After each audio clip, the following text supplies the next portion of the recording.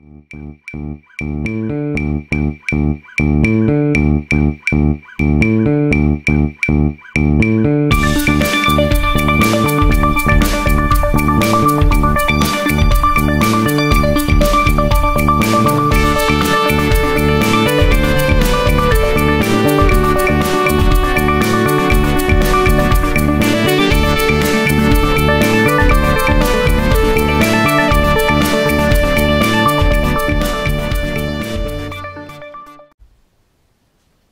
and welcome to Pure Love, Episode 1. Hi, thank you for watching our first episode. We're really excited. This is, as we said, Pure Love. I'm Ignacio Rivera, and I'm Amanda Rivera, or Mandy. yeah, and I'm her parent, or her mom. So, Pure Love, as it says on our website, an honest, vulnerable, and intimate talk show about creating sustainable relationships with our children, normalizing the sex talk, and shifting the culture of sexual abuse. So I hope that you're ready to have some really good conversations with us. Please be sure to check out our website, ask us questions, give us feedback. We would totally love that. Okay, so we're going to start off by intro so you know who we are. This is my beautiful, beautiful daughter, Amanda Rivera, or Mandy.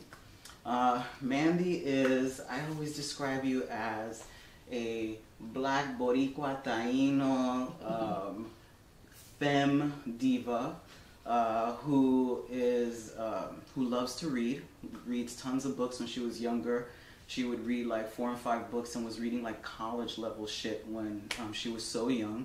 Loves to write, although not writing too much these days. I'm always at her about that stuff, but loves to write, is a great poet, also very, very funny, comical, great story teller. A little awkward right now, is a little shy. Always awkward. Has a different color hair just about every other month, right? I think she's had every color hair that is known to mankind. What else about Mandy? She is, I call her the child whisperer. She loves working with children. They take to her so well. She was made to work with children. She just has a great communication style with them. And a mermaid. Yes, that's right. She identifies as a mermaid. Why do you identify as a mermaid? I like the ocean. I like the water. Really calms me. Yamaya. Yes, that too. I feel a connection with her. I don't know, anything that has to do with the ocean, the sea, the creatures, the water, the sand, the sun. It makes me really happy. Makes me feel peaceful. As long as I can remember, like when she was young, I forget what age, you went into a pool for the first time and she just stood there the entire day. So she's definitely connected to water, although she's an Aries and pure fire. Like fire. Anybody who's Facebook friends with her knows how much she bitches on Facebook about something or another, right? So don't get on her bad side. What else? Yeah, I think that's, and you just, yeah, she's a loyal person, like a loyal friend to her people, and sometimes to a fault, and also identifies and is really taking ownership of someone who has a mental illness. So that is my beautiful daughter, 26-year-old Amanda Rivera, also known as Mandy, and the lover of Ariel, the mermaid. Yes. Well, this is my mom, Ignacio. How would I describe you? I would say you're a... Make it good. A nurturer, an educator, very strong convictions. You have a good sense of like the balance of things, of right and wrong, and you know, like consequences and all things like that. That's my Libra side. Yeah, that's the Libra side. I would say that, well, one, I think a lot of people know they identify as a unicorn. So we have a lot of mythological creatures in the bloodline. I would say one of my favorite things about them would be just all the important work that you do. Everything you do is so important in all types of communities, and I meet people all the time and I make new friends who know of you, and there's like you're a celebrity in their eyes. So, you know, I'm just like, ooh, I feel like a celebrity too. Like, you know, I know them, you know, but everything you do is really important. And I know there's a lot of people whose lives you probably saved or made better, or, you know, gave them something to hope for because of the work you do, and letting them know they're not alone, and educating others so they can deal accordingly. One of my, well, the best friend I've ever had, someone I love very much, and pain in my butt. Yes, always, always. That's what a parent's supposed to do. I mean, for some people who might be a little confused about you calling me mom, what's that about? Well, I mean, you're my birth giver. You gave birth to me, so you're my mom. But even though you're gender fluid or gender queer and go as they, that title of mommy is very important to me and to you. Yes. So no matter what your expression is, you're still going to be mommy. Yes, So. yes. And that's not the case for other trans people, but for me it is the case that mother is a title that has always fit, feels fantastic, and it'll never change for me. So I will always be a mother no matter how I look. So yeah, super important. Okay, so why this talk show? Why Pure Love? What is it about? So, you want to talk about that? You describe it better. Because, yeah, you have the whole, like, realization, the aha moment. So I think you should explain it. Well, Pure Love came about because I am the founder of a project called the Heal Project. And I was very blessed to get a fellowship from the Just Beginnings Collaborative, which gave funding to 8 survivors of color of child sexual abuse to create our own project to address and hopefully ultimately end child sexual abuse.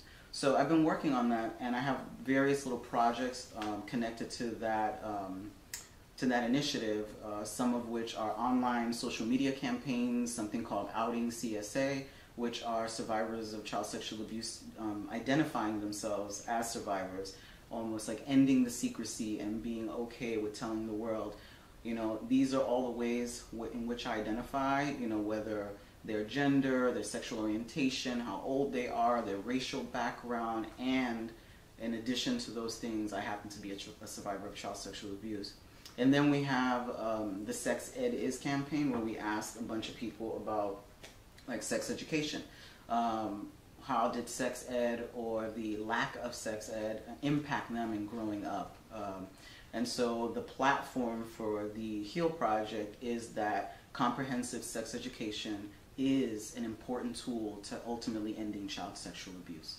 And so as a part of that project, I started thinking, every time I thought about my project, I kept on thinking about all the conversations we had while I was raising you. And I was like, well, really, this is almost like a model for how I raised you. And not that I had a manual or anything like that, and in no way, shape, or form are we saying, or I'm saying, that my parenting style is like the best. Oh, there were trials and there were errors, lots of mistakes and a lot of good stuff. But I think the point about how I talk to you directly about sex and sex education was healing for me in a big way as a survivor, and also I think really helpful for you as a young woman, a young black woman in the world. I think it was really helpful. So I wanted to use that model, and I've always wanted to work with my daughter in some way, shape, or form, and she always turns me down, always. So this time I was like, do a talk show with me. Let's just talk. And this is not scripted. This is honest, raw conversation about the fuck-ups and the good stuff around talking about sex. But not only that, doing like integration around race, body image, mental health stuff, anything that we want to talk about, because I think these things seem to be like really private, and we want to make them, there is no manual for parenthood. There really isn't. And so we wanted to share that. And I think that storytelling is a really important tool. So that's why I think I wanted to create Pure Love. And so why the name Pure Love? I told you the story. Mm-hmm. I might be chopping and screwing it up, but I know you said you were thinking about a title for the talk show, and it came to you once because you have a box of all the little like gifts and trinkets and drawings and stuff that I give you, and you titled it Pure Love, and then you had the aha moment and you realize that would be a good name? Yeah, because I often think no matter how difficult a parent-child relationship can be, because it's challenging, you learn along the way, trials and errors, I often think about it as the purest kind of love. And so I was like, I kept on thinking, what the hell do I want to call this show? What do I want to call it? And then I looked up at the box and I was like, yeah, pure love. That just seems right. And when I did a search, I didn't tell you this, but when I did a search on Twitter and stuff, when you look up the tag pure love, it's mostly parents who tag that as for them and their children. So I thought it was just like perfect. Okay, so one of the things, our first episode was really about introducing ourselves and then also telling you about, what the show is going to be and what to expect. So we expect that you send us questions. We expect that you let us know what it is you want us to talk about. And if you don't, we'll make some shit up and we'll talk to you about a whole slew of things. Some of your topics might come up in our upcoming episodes. You never know. It might be something we're already thinking about, or you gave us inspiration. Right, and we'll talk about what it was like for me to come out as a lesbian, and later on as a trans person to my child who I was raising. The first time she had sex, when we talked about it, how difficult it was as a parent who is a survivor of CSA to really be open and honest with my child about sex, and being so scared that something was going to happen to you all the time. And kind of like trying to hold back that fear because I didn't want to lead with fear with her. Or have me go about my sexual experiences as like a child of a survivor in a way, like kind of living through your fears or, your trauma. Exactly. So